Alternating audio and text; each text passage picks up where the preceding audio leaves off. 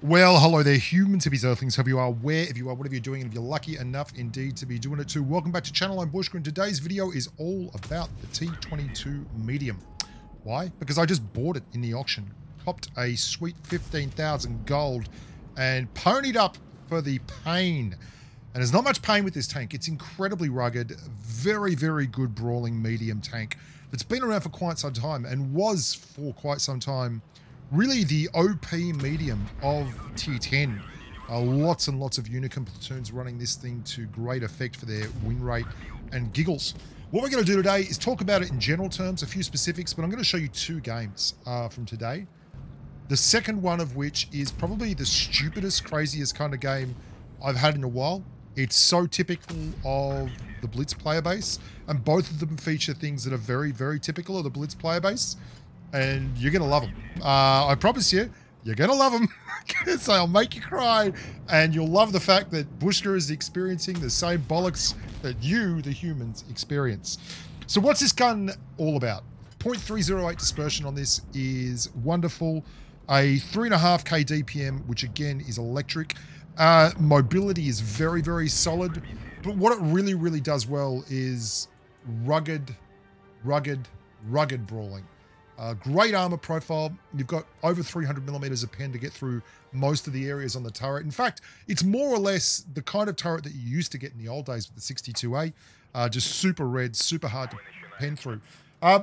What it also has going for it is it's got a pike nose. And it's this weird thing where, sure, you can pen the pike nose if it's directly at you. But if you wiggle it a little bit, then one side you'll pen it for sure, and the other side will be an auto bounce.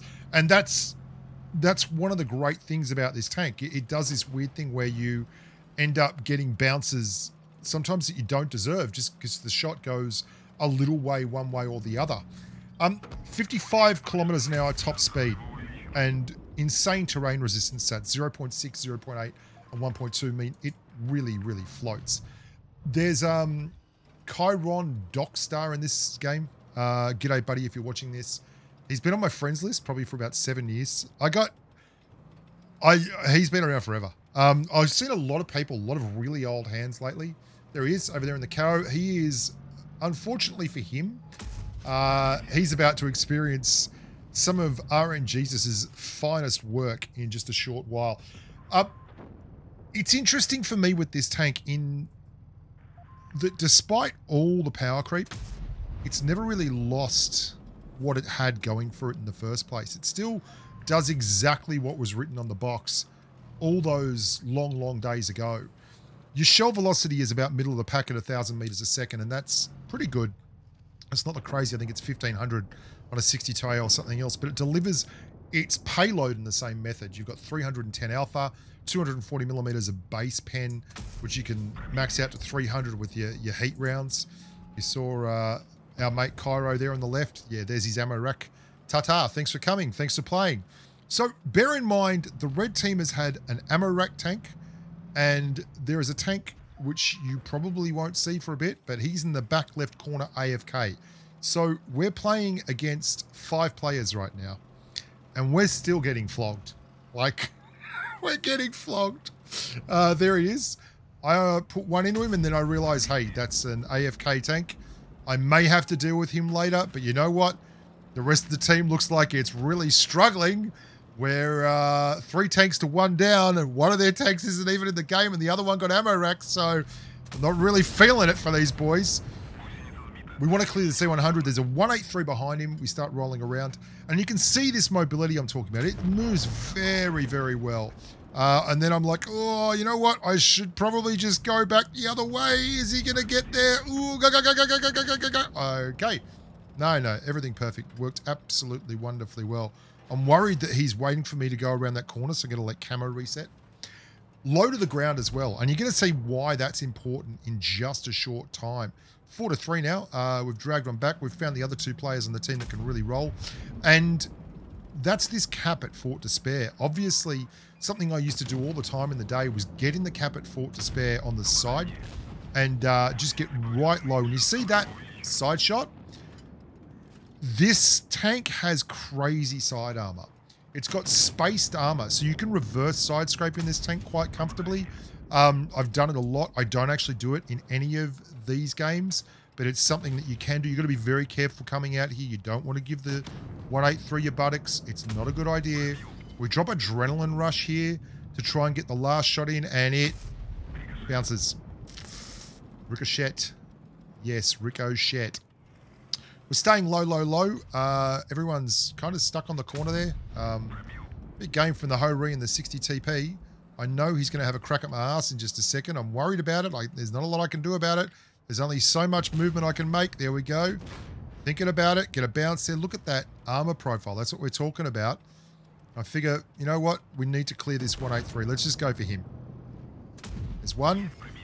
And we're going for the second shot again. And yeah, not going to get it. So, tight times. We've got to get a tank cleared. There we go. Get it cleared. Low roll for the 60 TP. Couldn't happen to a nicer bloke. Beautiful on the move shot. And now we're off to the races. Now, they had an AFK tank that entire time. AFK tier 10 heavy. Sitting in the corner. Doing nothing. It's kind of disconcerting. But it's... What's up? And I know there's only 2 minutes left. And my thing is... Sure, I might be able to clear those two tanks. But I've also got to clear the guy at the back and he's full hit point.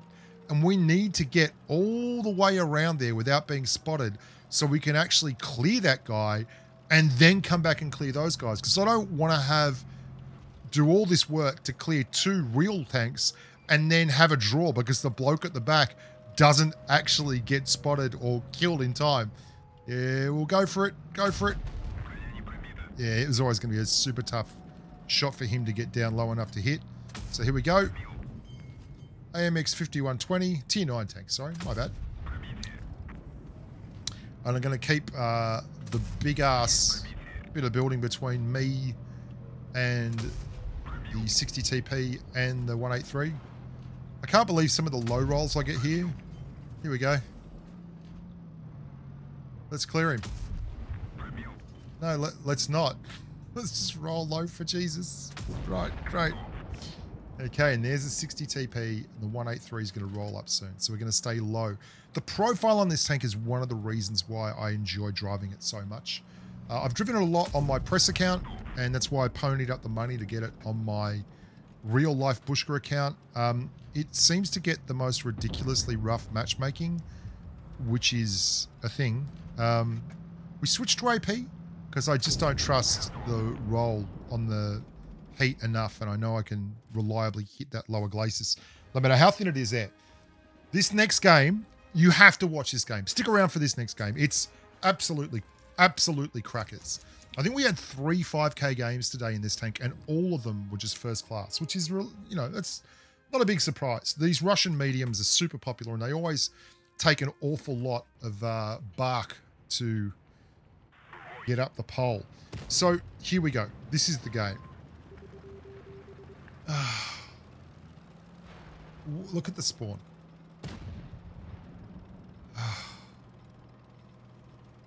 The WZ is called the 704 noob, and then he's just blocking him. It's just blocking him, stopping him from doing anything. The octopus is AFK. There's 3 tanks in our spawn right now. 3. In a 7-tank game. The 704 and the WZ are in spawn hanging out together. Just doing nothing. And this game is going to go down to the last 10 seconds. Okay? The octopus has woken up at the 6-minute odd mark. And yeah, the 704 and the WZ is still making sweet, sweet love in the spawn. And the WZ is talking bollocks. I did report him after this because it wasn't the 704's fault that, I don't know where that went, by the way. No idea. It wasn't the 704's fault that the WZ decided to be a complete grub, but there you go. The KPZ is just suicided. He just drove forward. Tier 9 heavy in a tier 10 game. I think the best thing you can possibly do is just YOLO push, because I mean the KPZ, it's a super low DPM tier 9 heavy, which is exactly what you want in this kind of a situation. So we're a tank down. We've got one complete idiot at the back end of WZ who's still blocking the 704 and just talking stuff to him. I don't know what he's doing. And yeah, we got to muscle up. Their E100 is going to push hard forward here. Now, my whole point is we've got to win a flank. Like, if we're going to win this game, I've got to rely on those two guys to hold 4 tanks. I'll help them where I can. And I've got to rely on my 215B to not be aggressive. I just need him to stay alive for as long as possible so that I can farm some damage off him and possibly do some, you know, some good things over here, because there are 3 tanks in front of us here. There's a Waffle, there's a TVP, and there is a Jaegeroo. There's the Jaegeroo. Oh, thank you very much, TVP, for your fine use of camouflage. In some good news, it appears that the WZ and the Object 704 have resolved their differences. The WZ is just AFK sitting at the back. I don't know what he's doing. He's smoking some good stuff. And the 704 is sitting in spawn behind him. But they're no longer moving around and kissing each other, which is a massive plus as far as I'm concerned. I think the fact that we're able to even compete in this game is a testament to how good this tank is. Like, it's legitimately one of the best tanks you can get as a collector tank. If you ever get the opportunity to buy a tank or just have a tank, this is so up your alley. And if you're good and the 62A or the Object 140, if you can drive those tanks, you're going to make some real hay with this thing. Yeah, look, we're in trouble. There's no denying it. I know we're in trouble. This was always going to be a problem. I've got to get rid of this bloke. And I'm trying to get the Jaegeroo to make a whole lot of mobility decisions around that pillbox. And we're going to clear this TVP, who, thank God, he's shooting into that side armor and it just doesn't work. The Chieftain clears the Waffle Tractor and I'm like, okay, it's 3v3. I don't know how much I love the rest of our team. The WZ's not actually doing much. He's just, oh, what a lovely on-the-move shot into the back of the E100. We've come out of that flank and we've come out even. 2 tanks down to each, which is absolutely massive as far as I'm concerned. The 704 is alive over here, which is terrifying. The Mark 6 has gone down, but good on the Mark 6 for staying up as long as he did. Like, that there was no way in the world that I thought this flank was going to hold as long as it did. And the 704 isn't going to make it. That's cool. A lot of chicken left on the bone. It's me v3. Would have been nice to hit that one, but we're going to take our time and not stuff it up. Here we go. And now we're leaving because I'm expecting the Jaegeroo to turn up shortly. And there's the 121B. Just as we start circling around here. Oh, hello. The Jaegeroo must be screaming. I've missed him by inches twice now. And he's just like, ah. And what I need to be really aware of here is 1 minute 57 seconds. I don't want to get stuck in a situation where it is a 2v1 in close. I don't have the hit points. One shot from the Jaegeroo could ruin me. So I'm going to get real long on this. One of the things that people do, which I think is a massive mistake, is when people run away, they chase. It doesn't matter what game you're playing. When people run away, people tend to chase. And look at this. That's the same WZ that sat in spawn hugging an Object 704. He's just called me a noob. Look, I can't help him. You're going to see the cap start going. That's what I'm expecting. Okay? There's a 121B.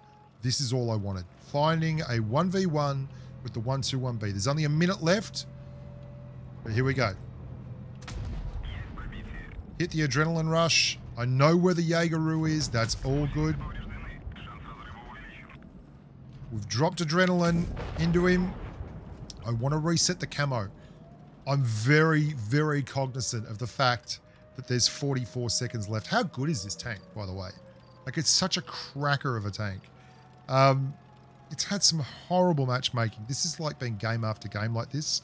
I was really determined to give this one a shot. So what I'm thinking here is I just try and flank him and come from the opposite side and hopefully catch him on the turn, which we do. Got to track him. It's the track. Got to track crit though. How many repair parties has he got? Let's find out. And I'm just like, you know what? There's 17 seconds left. I'm just going to give him the side. Going to give him the side. And he rolls 735 into our side, but not 760, which would have killed us. And that's the win. I hope you enjoyed that. Hope you report idiots like that. Another first class and a RAS to go along with 4 kills. And yeah, stick around. Remember to subscribe and like the videos, and there'll be a lot more coming. I'm Bushka, you're the human. Stay safe on the battlefield. And the next time, bye for now.